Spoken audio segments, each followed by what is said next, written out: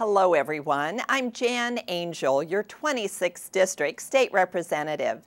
Thank you for joining me today on Legislative Update. For the past week and a half, we've been working from early morning to very late nights and even into the wee hours of the next morning to consider hundreds of bills here on the House floor. We've now reached another important deadline in the legislature. Today is March 12th, and by 5 p.m., all House bills must have passed the House or they considered dead for the season. Bills that are necessary to implement the state budget are exempt from this deadline. So that's why we have been working at a feverish pace to meet the floor cutoff schedule. I want to talk for just a moment about public safety. I am proud that Washington has a great record of firsts in protecting the public.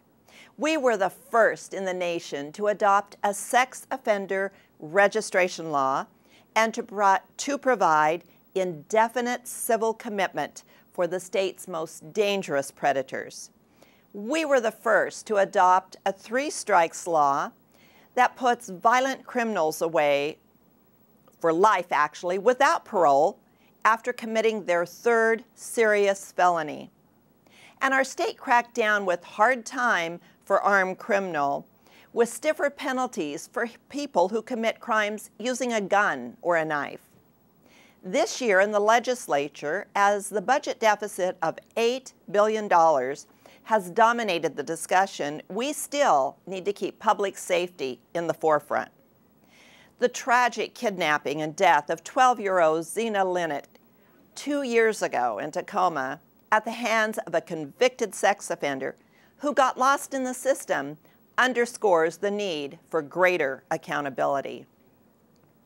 That's why I proposed real-time GPS monitoring of convicted Level 3 sex offenders and those sex offenders who are homeless or have failed to register. Unfortunately, House Bill 1834 never got a hearing despite my repeated calls to the chairman of the Public Safety and Emergency Preparedness Committee, where the bill actually was referred to. In fact, the chairman never even returned my calls. It's extremely disappointing because this is one of the best opportunities we have to protect the public and especially children from dangerous repeat sex offenders. Predators are most effective when they operate in the secret and their whereabouts are unknown. When convicted Level 3 sex offenders are released, many of them lack a fixed residence. There's over 1,400 out there right now that we don't even know where they are. They may be living out of their cars under a bridge or even an area that is frequented by children, and not knowing where they are puts our public at great risk. GPS monitoring would be an effective tool to track those dangerous sex offenders. You know, for years, Washington has put the interest of victims ahead of criminals. That's the way it should be. But I'm very concerned that the pendulum is now swinging the other way. To save money, many prisoners, including convicted felons, are serving only 50% of their sentence. They're out on the streets, and now there's a proposal to eliminate more than 300 community corrections officers who supervise them once they've been released. That puts our community and our families and our children at risk. Another proposal that is very disturbing to me is the current laws allow voting rights of our released felons to be restored only if they have completed court requirements and have fully paid their restitution.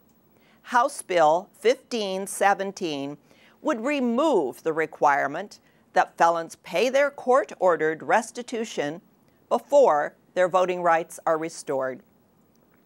I strongly disagree with this approach because it places the interests of criminals higher than those of the victims. During floor debate, I spoke about how this bill ignores justice for the victims. Justice to me is repayment of restitution. You know, yes, we all have screwed up at one time or another in some way, but you've got to pay the debt or to right the wrong for what's transpired. And justice truly is paying the debt. It's justice to the victim, and it's justice for the system that we live for. We need to hold our criminals accountable for their actions. We need to put victims and families first before felons. I want to thank you all for your phone calls, your letters, your emails to my office. Please continue to contact me anytime.